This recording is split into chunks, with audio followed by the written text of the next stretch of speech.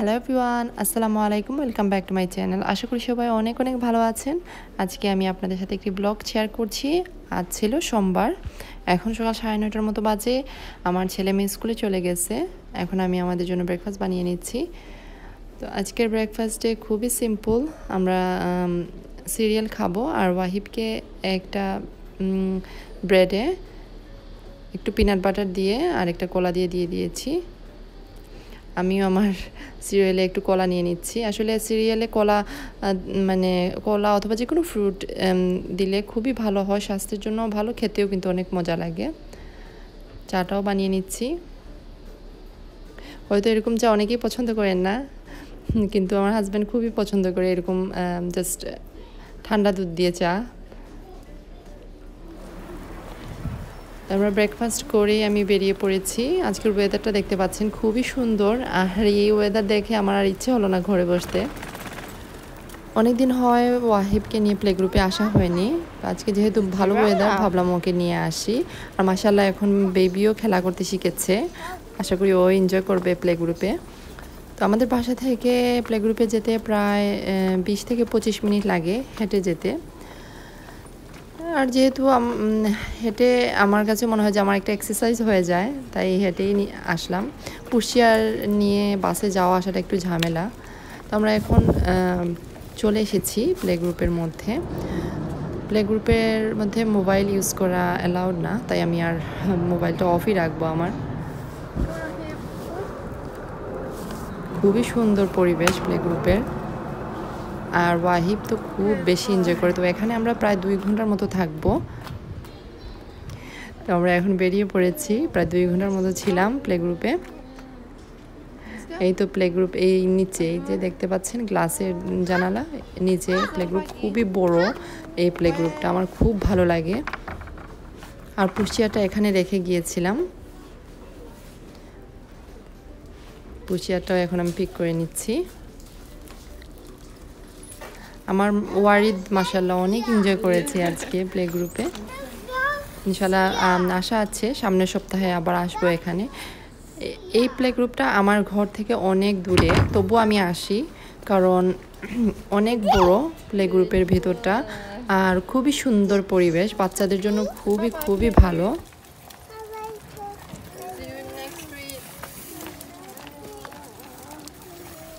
যেতে যেতে একটা জিনিস চোখে পড়লো, ভাবলাম আপনাদের সাথে শেয়ার করি। এই যে বাড়িটা দেখছেন, এটাও আমাদের আরেকটা বাড়ি। আমার সংসারের শুরু এই বাড়িতে হয়েছে। খুব যত্ন, খুব শখ করে এই বাড়িটাকে সাজিয়েছিলাম। প্রথমে যে গাছটা দেখিয়েছি সেটা হচ্ছে অলিভ গাছ, আর এখানে লেবুর গাছও আছে। এই যে লেবুর গাছ, আমি আর আমার হাজব্যান্ড মিলেই গাছগুলোকে লাগিয়েছিলাম। খুবই খুবই সুন্দর করে বাড়িটাকে সাজিয়েছি, ভিতরে বাহিরে। পিছনে গার্ডেন আছে, গার্ডেনেও কিছু ফল ফ্রুটসের গাছ আছে। লেবু যখন আসে অনেক লেবু ধরে, দেখতে মনে হতে পারে অনেক ছোট গাছ, কি আর ফল হবে, কিন্তু অনেক বেশি লেবু আসে, খুবই মজার লেবু। এখন অবশ্য আমরা নেই, তাই বাড়িটা একটু অযত্নে পড়ে আছে, ভাড়া দেয়া বাড়িটা। আর যখন আমি ছিলাম তখন অনেক সুন্দর করে বাড়িটাকে সাজিয়েছিলাম। বাড়ির সামনে দিয়ে যেই যেত একবার না একবার বাড়ির দিকে তাকাতোই। অনেক স্মৃতি জড়িয়ে আছে বাড়ির সাথে, অনেক অনেক স্মৃতি। বাড়ির সামনে দিয়ে যখনই যাই আমার মনটা কেন জানি খারাপ হয়ে যায়, মানে ফ্ল্যাশব্যাক করে সব কিছু আমার মাথায়। তবুও বাড়িটা কাছাকাছি থাকায় অনেক সময় গিয়ে দেখতে পারি, একটু হলেও মনে শান্তি পাই। তো আমি চলে এসেছি এখন কিচেনওয়্যারে। এখান থেকে কিছু টুকিটাকি জিনিস কিনবো, আপনাদের সাথেও শেয়ার করব কী কী কিনলাম। ওই সবটাতে কিন্তু অনেক সুন্দর সুন্দর জিনিস পাওয়া যায়। আমি আবার চলে আসলাম টেস্কোতে। টেস্কো থেকে কিছু টুকিটাকি শপিং আছে, ওইগুলো সারবো। দেখা যায় টেস্কো শপিং প্রতিদিনই করতে হয়, যেহেতু বাহিরে আসলাম তাই নিয়ে গেলাম যা যা লাগবে। তো আমি এখন চলে এসেছি বেবি ক্লিনিকে। সোমবার বেবি ক্লিনিক খোলা থাকে। আমার বেবির শরীরটা তেমন ভালো ছিল না কিছুদিন আগে, ভাবলাম ওর ওজনটা মাপিয়ে নিব, আর হেলথ ভিজিটারের সাথেও কথা বলবো যে সব কিছু ঠিক আছে কিনা। তো আমি প্রথম, তাই অনেক ফাঁকা আজকে ক্লিনিকটা, না হলে অনেক বিজি থাকে। আর এখানে বসি অথবা শুয়ে বেবিদেরকে ওজন চেক করে। আর নিচে যে চেয়ারটা আছে ওই চেয়ারে একটু বড় বেবিদেরকে বসিয়ে ওজন মাপায়। ওয়াহিব ওয়ারিদ দুজন ওরা পছন্দ করে না ওইখানে বসতে অথবা শুতে, খুব কান্না করে ওরা যখনই আমি ওদের ওজন মাপাই। ওদেরকে নিয়ে যাই বেবি ক্লিনিকে, ওইখানে ওরা বসতেই চায় না। তো আমরা বাসায় চলে যাচ্ছি, আমি গার্ডেনের দিকে যাচ্ছি আজকে। দুই দিকেই যাওয়া যায়, সামনের দরজা দিয়েও যাওয়া যায়, পেছনের দরজা দিয়েও যাওয়া যায়। দেখলাম অনেকগুলা প্লান্ট নিয়ে এসেছে ওরা নতুন করে লাগাবে গার্ডেনে।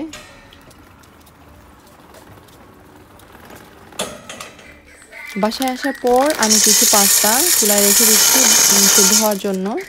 আজকে দুপুরে পাস্তা বেক বানাবো, টুনা পাস্তা বেক, যেহেতু আমরা সবাই অনেক পছন্দ করি টুনা পাস্তা বেক। তাই আমি শপ থেকে এই ফ্রাই প্যানটা কিনে নিয়ে এসেছি। আমার কাছে অনেক ভালো লাগলো। স্টির ফ্রাই অথবা নুডলস রান্না করতে এই ফ্রাই প্যানে অনেক সুবিধা হবে, এত বেশি মেসি হবে না। আর দামটাও তেমন বেশি না, 20 পাউন্ড। আর কিছু উডেন স্পুন এনেছি, আমার আগেরটা একটু নষ্ট হয়ে গিয়েছে। আর এই ডেকোরেশনের জন্য এই সাজটা এনেছি, কি আমি ভুলে গেছি এটা কি বলে। আর রেড ফুড কালারিং আনলাম। আর এই চপিং বোর্ডটাও কিনে আনলাম, 6 পাউন্ড দাম, এত বেশি না। যেহেতু আমার চপিং বোর্ডটা অনেক পুরনো হয়ে গেছে আর একটু মনে হচ্ছে যে নষ্ট হয়ে গেছে, তাই ভাবলাম নতুন একটা কিনে আনলাম। আর কিছু টুকিটাকি শপিং। আর এই যে জেলি ভেজিটেরিয়ান, এটা সুইটেবল ফর ভেজিটেরিয়ান, তাই কিনলাম।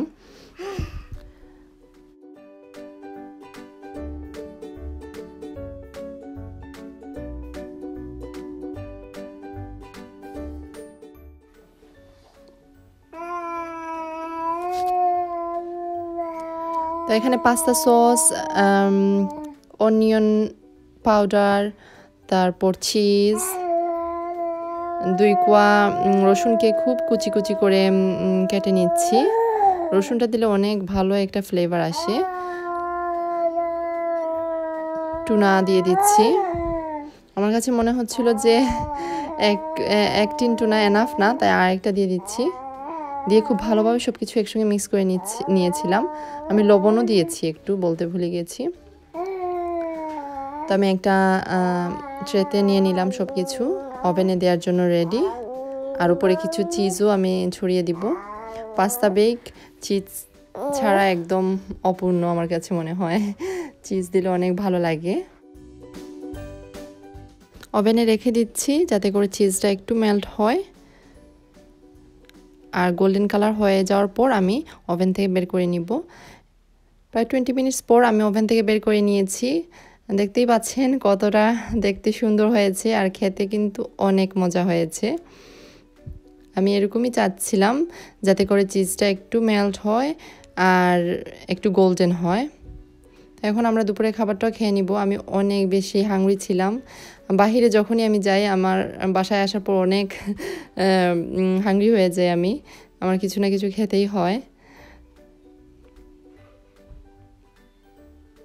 এখন শুধু আমি আর ওয়াহিব খাবো। তোমার হাজব্যান্ড বাসায় চলে এসেছে, তো ও বললো যে এখন খাবে না, ওয়াফিককে স্কুল থেকে আনার পর একসঙ্গে খাবে।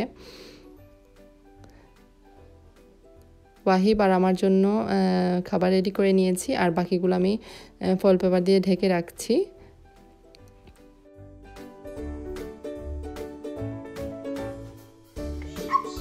আমাদের এখানে প্রায় 4:30টার মতো বাজে। আমার ছেলে মেয়েও স্কুল থেকে চলে এসেছে। আমার খুব ইচ্ছে হচ্ছিল যে মিষ্টি জাতীয় কিছু খাই, মানে ডিজার্ট টাইপের কিছু খাওয়ার খুব ইচ্ছে হচ্ছিল। তো ভাবলাম যে এটা কেক বানিয়ে নিই। আজকের কেকটা আমি ফ্রাই প্যানে বানাবো, ওভেনে করব না। ভাবলাম আপনাদের সাথে শেয়ার করি। আর আমার ওয়াহিবকেও দেখছেন আমার সাথে, মানে ও মাম্মিস বয় বলতে গেলে, আমার পিছনে সবসময় ও থাকে, সব কিছুতে ও হেল্প করবে।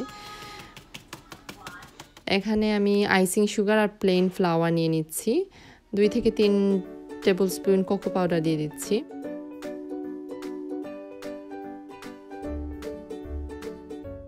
এক টিস্পুন বেকিং পাউডার দিয়ে দিয়েছি। হাফ টিস্পুনের মতো বেকিং সোডা দিয়ে দিলাম, আর হাফ টিস্পুন সল্ট অথবা লবণ দিয়ে দিয়েছি, দিয়ে আমি ছেঁকে নিচ্ছি। এইভাবে ছেঁকে নিলে এক্সট্রা কোনো গুঁড়া থাকে না কেকের মিশ্রণে। ছাঁকা হয়ে গেছে, এখন আমি এটাকে এক সাইডে রেখে দিচ্ছি। আমি আরেকটা বউলে দুধ প্রায় 1 কাপের মতো আর হাফ কাপের মতো তেল নিয়ে নিব, মিল্ক আর অয়েল। অনেকেই বলেন যে ইংলিশে ইনগ্রেডিয়েন্টগুলো বলার জন্য, তাই বললাম।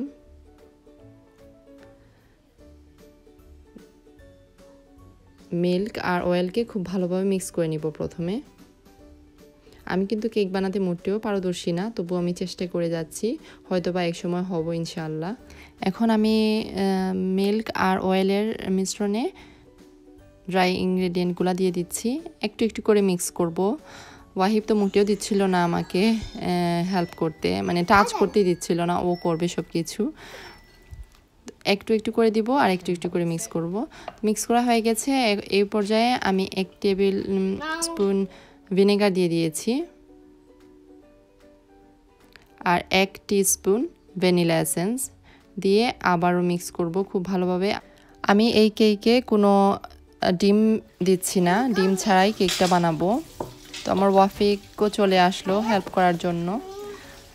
আমি সবসময় ওদেরকে হেল্প করতে দেই, কারণ ওরা খুব এনজয় করে। দেখা যায় এইরকম কাজগুলো কিন্তু বড় হলে ওরা করতে চায়, ছোট অবস্থায় এরকম কাজ ওরা করতে খুব পছন্দ করে, স্পেশালি বেকিং, কেক বানানো।